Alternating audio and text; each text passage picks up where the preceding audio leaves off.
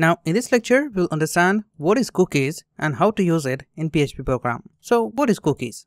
Cookies is a small file that the server embeds on the user's computers. Cookies is useful to identify the user. For example, when you log in on Google, you don't have to fill email text box if you have cookies file saved on your browser. Google login feature uses cookies file to get the username and fill the text box automatically. Each time when the same computer requests a page with a browser, it will send a cookies too.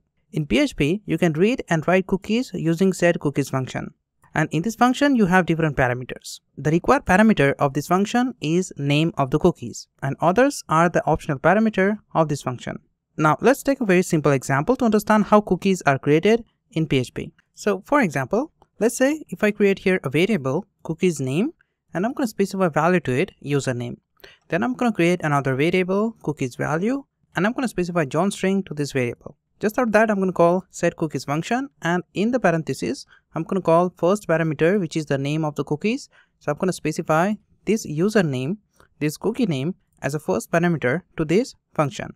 Then I'm going to specify value to this username cookies variable. So I'm going to pass second parameter to it, and I'm going to pass here cookies value. So now username cookies has John value. Now you can access these cookies using global variable cookies. So now if you want to check this cookies is set or not, you can create if and else statement as well.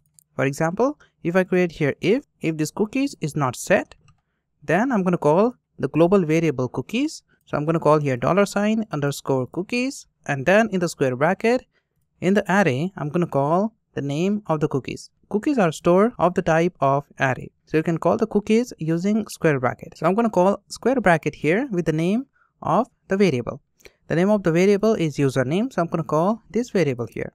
So if this cookies is not set, then I'm going to echo a message cookie name is not set. Else I'm going to echo message cookies is set. So you want to get the value of this username cookies variable. You will simply call cookies, and in the square bracket you're going to specify the name of the cookies variable. So this statement is going to echo this value John. Now as you can notice, we use setCookies function to create a new cookies. Now keep in mind, the setCookies function must appear before the opening HTML tag. Now let me show you how you can set the cookies expiry time, so you can destroy the cookies variable. Now if you want to set the expiry of these cookies, you can pass third parameter to this setCookies function. So I'm going to pass here third parameter, where I'm going to just call a time function. This will just return the current time, and then I'm going to add the expiry time. So I'm going to just plus 24. 24 is hours. Then I'm going to multiply it by 60. 60 is minutes, and then I'm going to multiply it by 60. And now this 60 refers to the 60 second. So I'm going to just say here 24 hours multiply by 60 minute multiply by 60 second. And when you calculate this result, it's going to return 86,400. So this value is equal to 1 day. I'm going to just specify I want to expire this cookie after 1 day. Now you know that you can expire this cookie after 1 day using this value. If you want to expire these cookies after 30 days, you can multiply this value by 30.